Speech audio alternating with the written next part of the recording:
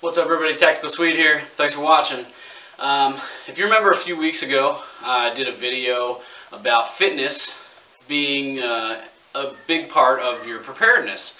And in that video, I touched on not just being fit to be able to fight, but being fit to be able to be there for your family and let them enjoy you and you them.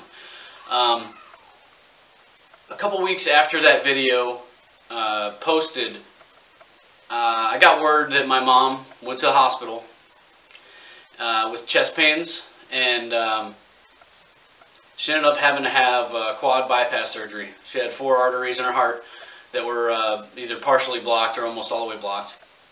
And that was a big wake-up call for me.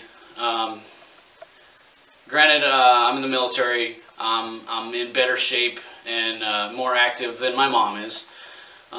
She's, 20 some years older than me. But unfortunately, I share the same genetic predisposition with my mom and my dad of having higher cholesterol. I've had issues with high cholesterol in the past. Changed diet, started exercising more, and I've gotten that under check. But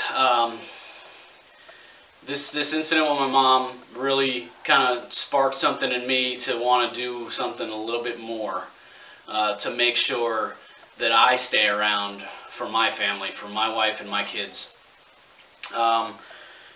So I've been working out, I've been doing stuff, but I want to do something a little bit more. So I got the idea in my head, I'm going to run a marathon. So I'm actually signed up to run a marathon up in Northeast PA, Steamtown Marathon, on October 9th of this year, 2016.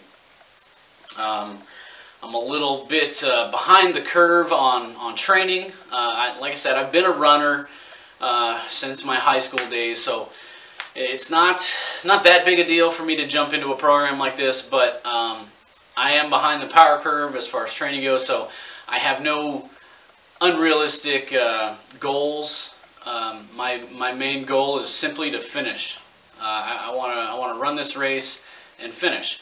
I have a time in my head what I would be happy with for my first marathon. I've never run a full marathon before. I've run some half marathons in the past, but I haven't done any serious running of this caliber, other than just doing my basic Air Force fitness test stuff, where I run a mile and a half for my fitness test. So I haven't really run anything more than, say, a 5K for a couple years. So it is a big jump to step up to 26.2 miles. But we're gonna do it. With that being said, I've got kind of an off-the-wall review coming up of that right there, a little Garmin Forerunner 25 GPS watch. Really digging this thing for tracking my runs and everything.